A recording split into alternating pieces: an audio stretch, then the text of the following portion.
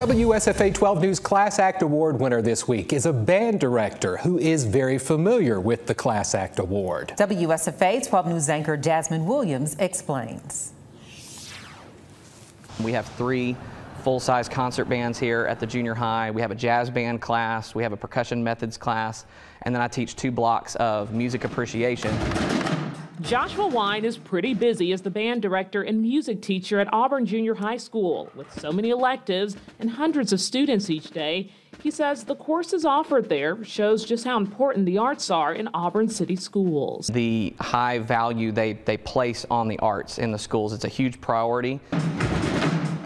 A huge priority, a grand band room for a teacher with 12 years of experience. He spent his entire career working with teens and preteens at the junior high. Junior high age kids are, as you can imagine, pretty emotional, and a lot of times music is a great way for them to express themselves in a really healthy way. Jasmine, I'm with WSFA. His quest to help kids embrace music and express themselves led him to a Class Act Award, an award he's very familiar with and thankful to receive. When I was in high school, I nominated someone for this award. I nominated a great teacher that I had for this award, and so it's kind of full circle and kind of really unique and humbling. From a student in Troy University's marching band to a school band director and now an award-winning teacher, it's easy to see why Joshua Wine is a true class act.